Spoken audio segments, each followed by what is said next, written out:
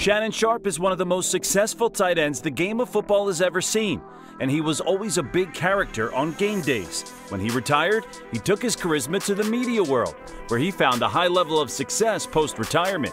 This is Shannon Sharpe's story, how he landed a spot on a hit TV show and the events that led to him recently walking away.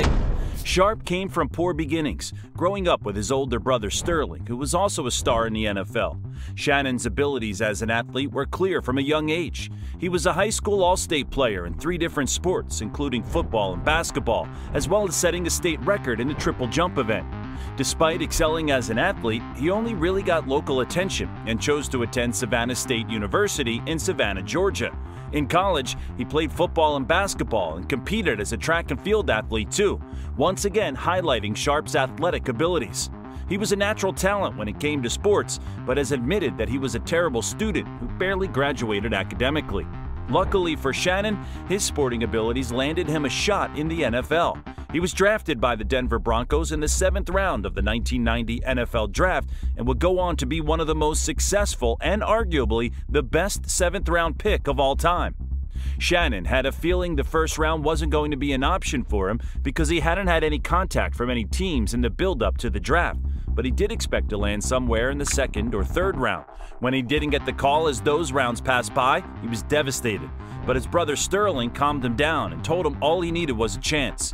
That chance came from Denver in round 7, and Shannon now had an opportunity to go and prove himself once again at the highest level.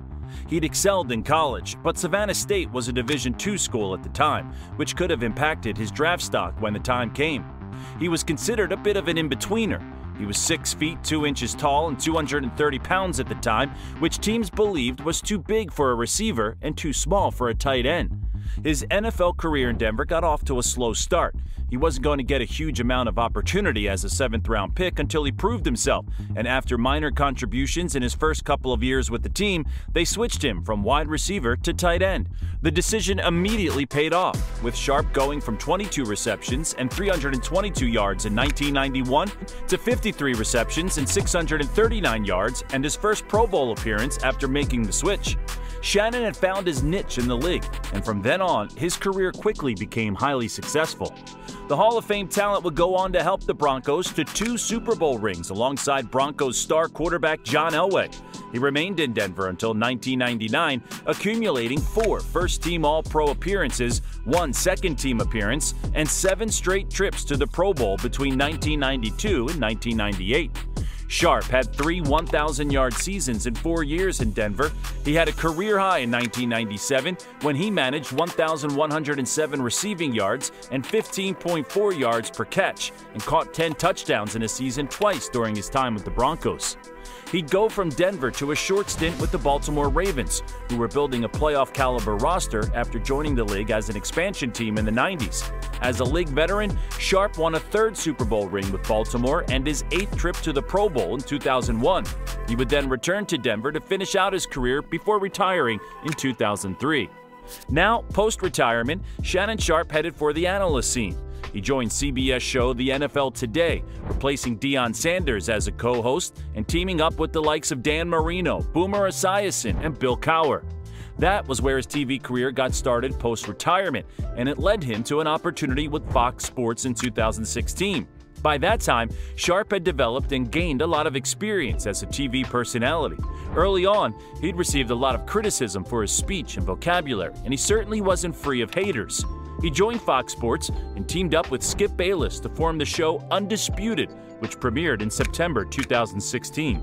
The premise of the show was for Shannon to debate popular topics with Skip Bayless, a controversial TV personality to say the least, often resulting in heated debates and arguments when the two disagreed on a certain topic. Undisputed was a pretty big hit in the sports TV world, and Sharpe was earning $3 million per year for his contribution to the duo. Skip Bayless, on the other hand, was earning double as co-host, taking home $6 million per year. Skip had come over from the First Take show, which he'd hosted with Stephen A. Smith. That show came to an end when ESPN didn't feel comfortable paying Skip what he felt he deserved, and Undisputed would be born under a new contract with Fox Sports. According to reports, it was Skip who pushed for Shannon Sharpe to be his co-host, as he felt he was a strong debater and had a very different approach to the scene to Skip's own. The show brought in huge numbers, and at its peak, the two men shared the stage well and had some very interesting debates and thoughts on several popular topics. Sports fans got to know Shannon Sharpe's character through the show, and he came out of his shell over time as a witty personality with a real passion for the sports and topics he was discussing with Skip every week. But in the past few months, things quickly started to deteriorate, and Shannon seemed to be growing visibly frustrated with Skip, who is always elaborate in his opinions and the way he debates on TV because that's what draws the crowd. Perhaps the most significant event on the show was the debate over the career of Tom Brady, who Skip Bayless is incredibly fond of and often supports and defends on the show. Skip took a shot at Shannon by saying that Brady was still playing at a high level at 45, while Shannon called it quits 10 years younger at 35. Besides the obvious of the two playing completely different positions and quarterbacks typically being able to play longer, plus the fact that Tom Brady is a complete enigma in most areas of the game of football, it was disrespectful to Shannon's accomplishments in the league, and it didn't go down well. Shannon snapped back at Skip saying, "You make it seem like I was a bum. I'm in the effing Hall of Fame. Okay, I got 3 Super Bowls. So what? So what? He's way better than you were." Skip was clearly wrong in that specific situation. Considering Skip had never played a down of pro football in his life, Shannon was noticeably angered by the disrespect fired his way. The clip went viral and was all over social media for days, citing the biggest feud between the two since the show had started. Many believe that was the turning point in the relationship between the two. Shannon wasn't happy with how he'd been disrespected on air, and Skip isn't the type to ever back down from his comments. Not long after that, Skip took it too far with a tweet following the terrifying situation surrounding Buffalo Bills defensive back Damar Hamlin, who lost consciousness on the field following a collision with T. Higgins of the Bengals and had to have emergency CPR to save his life there and then. The event shook the NFL world to its core, and we all watched in horror as it unfolded on live television. But Skip Bayless's tweet caught a lot of backlash. He tweeted that the game suddenly seemed irrelevant, despite it being a late-in-the-season clash between two of the league's best teams. And in response, people promptly reminded him that a man's life was at stake and the game was far from important at that moment. After the tweet, which Shannon Sharpe took serious objection to, he didn't show up for the show. And when he made his return the following day, he opened with a monologue surrounding what had unfolded. Watching that game on Monday night, what happened to Damar Hamlin struck me a little different. It was a little close to home for Shannon, too, because his brother Sterling had his career cut short after a nasty blow caused him to be temporarily paralyzed on the field.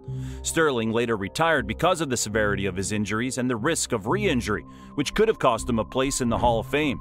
Shannon then continued to say, Skip tweeted something, and although I disagree with the tweet, and hopefully Skip would take it down. Well, time out. I'm not going to take it down because I stand by what I tweeted. It was then that Shannon seemed to lose his cool, giving up on his monologue and beckoning to just move on with the show. Okay. I mean, I cannot even get through a monologue without you interrupting me. Well, you could have came back, Skip. Well, I thought, Skip, just it was uncomfortable for both men and extremely awkward to watch. And once again, many had their thoughts and opinions on social media about the seemingly frayed relationship between the two.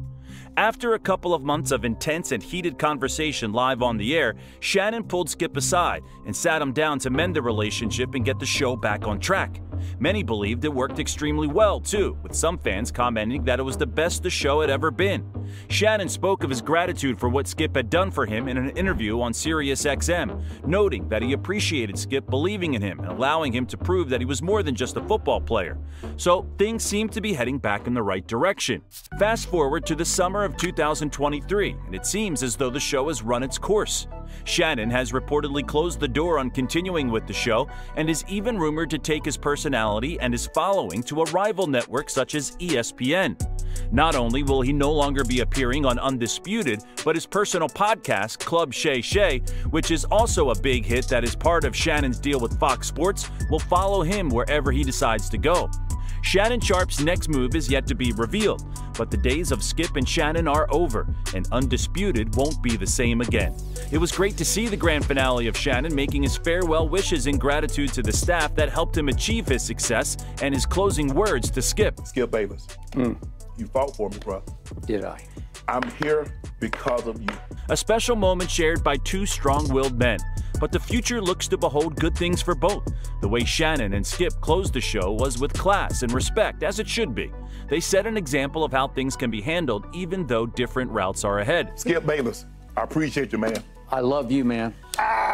We greatly appreciate you watching to the end. Please smash the like button so that others may watch, and if you're so kind, please subscribe for more content about your favorite players and teams. Thank you for watching The Halftime Show. Ladies and gentlemen at home, thank you, thank you. You'll see me again somewhere. I just don't know where. Thank you so much for your support. Love you guys.